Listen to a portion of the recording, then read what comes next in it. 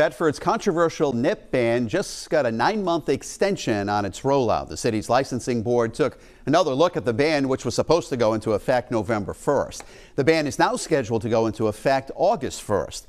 The city has been hearing negative feedback from liquor store owners, many of whom were represented by an attorney tonight, claiming the ban would sink their business.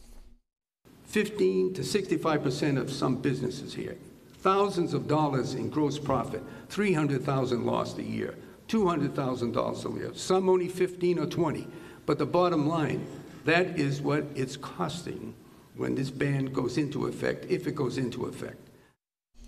Nips are small bottles of alcohol, which the city is trying to ban to combat litter.